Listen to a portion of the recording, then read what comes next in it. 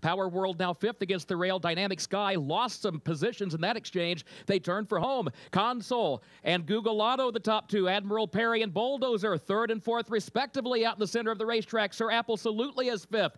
Eighth pole, Console the leader by two. Admiral Perry second. Sir Applesolutely is third. 16th pole, Console fights for his life. Sir Applesolutely at 10-1 runs right by. Sir Applesolutely and Shaun Bridgmohan take it. Console was home second, and then Admiral Perry third and Bulldozer fourth.